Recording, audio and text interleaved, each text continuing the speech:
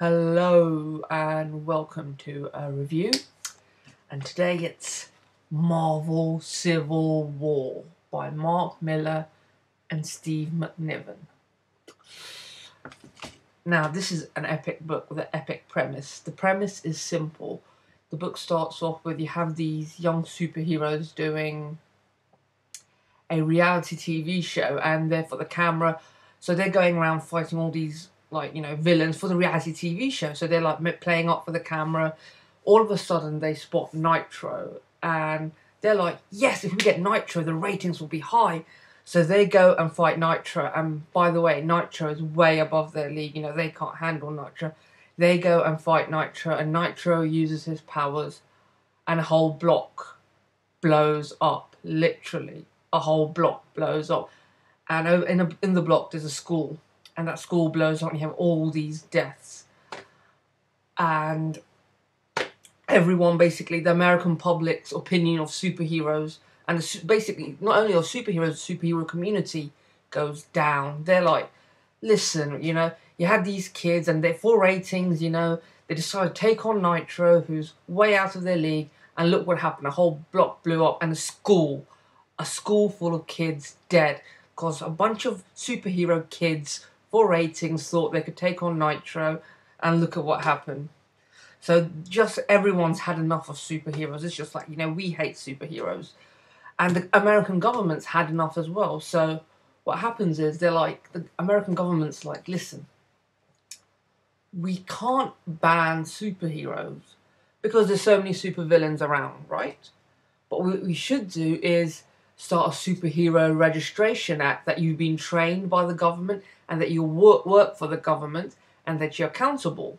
Now, Iron Man loves this idea. Iron Man loves the idea that superheroes are now accountable, they're registered with the government, and they're properly trained. So you don't have that, again, you don't have someone taking on someone above their leagues for TV ratings or for whatever, So everyone's trained, there's accountability and everything. Captain America's like, no, basically now we're working for the government.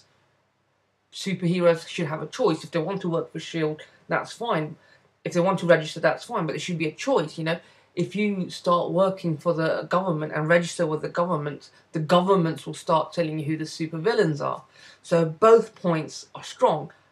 Iron Man's like, listen, these guys need to be trained, there needs to have accountability. Captain America's like, listen, if everyone starts working for the government will tell us who the supervillains are.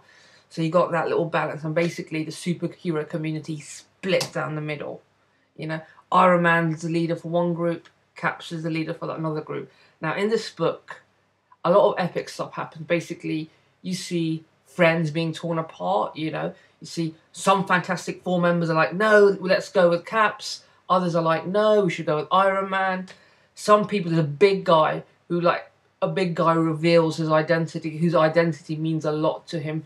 And he does it publicly to show his support for Iron Man. He's basically like, yep, this is who I am.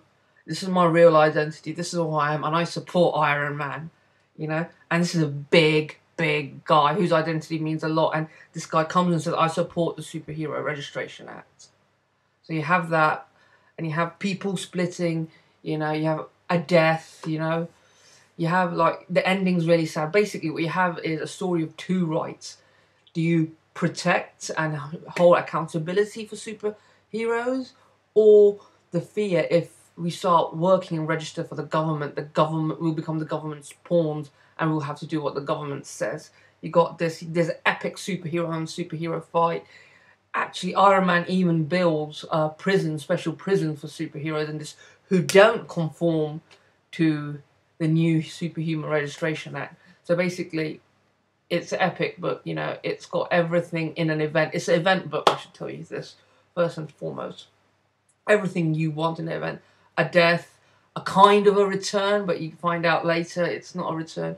You have a guy showing their identity in public and coming out with the Superhero Registration Act, supporting it, You have so much going on there. It's brilliant, brilliant, brilliant book, And you don't have to know anything. You don't even have to know who Nitro is. You just have to pick this up and you can read it. You just need to know Caps. You need to know the basic Caps. You know, the basics again, you know, Caps, Iron Man, you know, Spidey, you know. But yeah, I mean, and the art by Steve Epting, you know, not Steve Epting, Steve McNiven, sorry, Steve McNiven. The art by Steve McNiven is pretty good. I mean, like, there's one, you know, like, they even start, both superhero teams start working with villains as well, you know. So yeah, it's like, it's funny, like, it shows how when the law comes through and Captain America's against it, how Captain America's team work underground. You know, it's really good. The art's good by McNiven. The story's good. Definitely check this book out. This is very, very, very good. I can't push this enough on you. I really enjoyed this. Just have to pick it up. I'm not even a big Marvel guy, so I just thought, like, yeah, I'll get Marvel Civil War. Read it. I absolutely loved it, you know. The art's brilliant. The writing's brilliant. The premise is brilliant. Definitely check this book out. Anyways, hope you enjoyed this review.